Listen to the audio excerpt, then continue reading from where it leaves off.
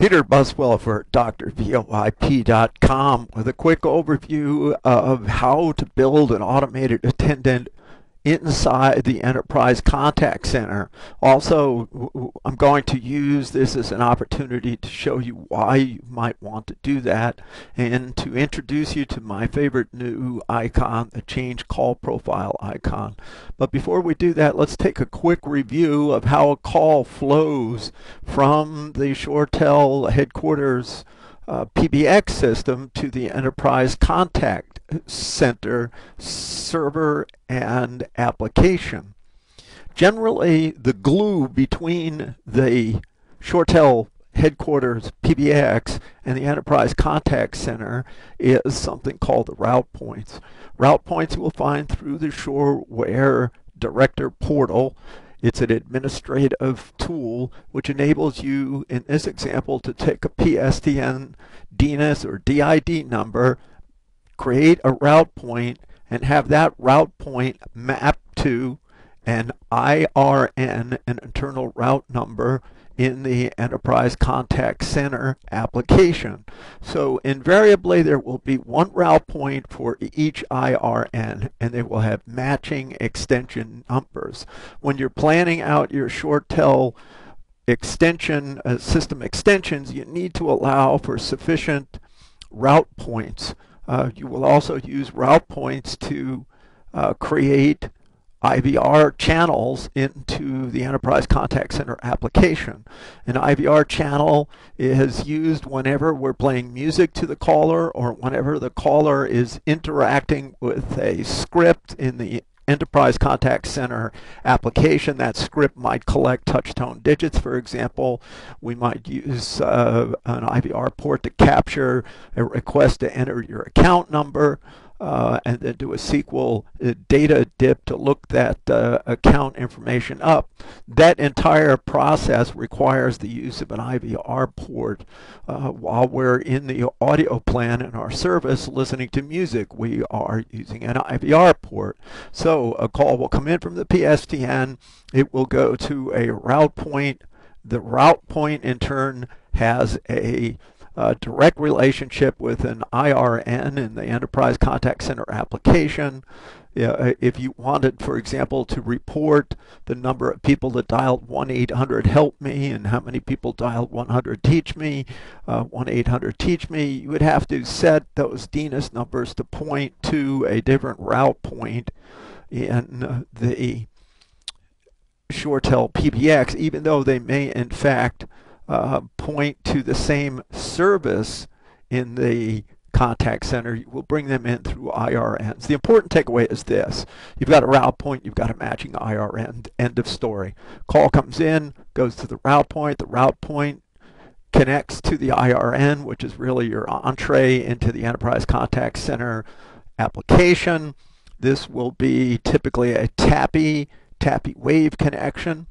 IRNs connect with services or scripts. The destination of an IRN can be a script or it can be a service.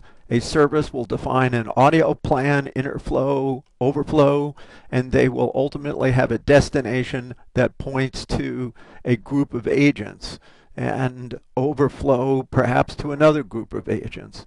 But at the end of the day, that's the connectivity between the PBX and the contact center application. So let's create a simple automated attendant, and I will show you how the change call profile icon works. We're inside the Shoreware graphical control scripting tool. I'm going to say new script. Let's go ahead and name the new script here, main greeting.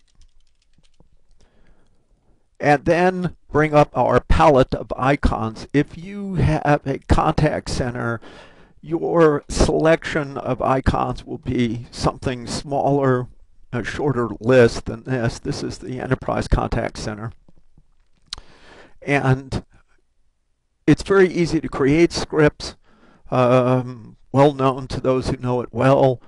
You're going to have to play with it a bit, especially if you're using any of the advanced scripting tools like the SQL, SQL Connect, logic switches, things of that ilk. But we're going to create a very simple automated attendant. We're going to do that by grabbing the menu icon, dragging it out here to our workspace.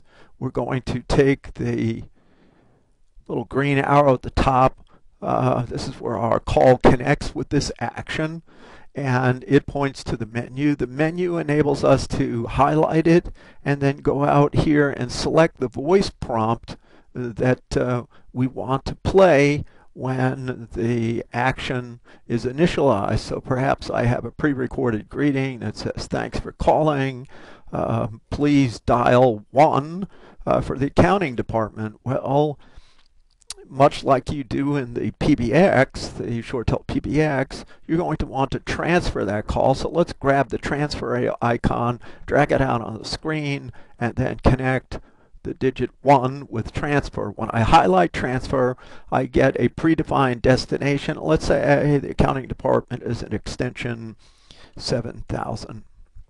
And so forth. Let's say the digit 2 needs to transfer off to the sales department, and the sales department is at 7020. That's all very intuitive, very easy. Call comes in, it hears a menu. Down here we can say we'll give them 2 opportunities to enter the correct digits. We'll time out after 5, in which case we'll follow the E for error. We'll clear DTMF on start. We'll stop the prompt to stop the playing of the greeting when they press a digit. But what happens if I want to send the call to a previously created entity called a service? If you recall, services are where we set up the handling of a call as to the destination, overflow, interflow. What do we do if there are no agents? Do we have callback, abandon calls? The announcement plan. The announcement plan is the various messages people hear in queue. The announcement plan can also include a script to collect callback information. But this is a service.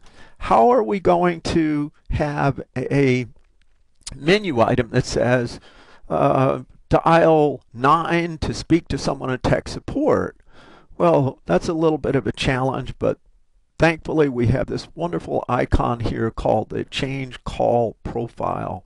And if I drag this puppy out onto the screen and I say dial 9 to speak to tech support, I highlight the Change Profile icon and it brings up an opportunity for me to insert the call profile. Now, call profiles are buckets in which we capture certain system level information. For example, caller ID would be a system level call profile, and account number may have been a user-defined call profile. You can create your own call profiles, but really here I'm not interested in a call profile. I am, however, interested in sending this call to a service, and on the list here you will find service required, and it will at that point enable me to go select TAC 1, which is the service I set up for my tech support organization.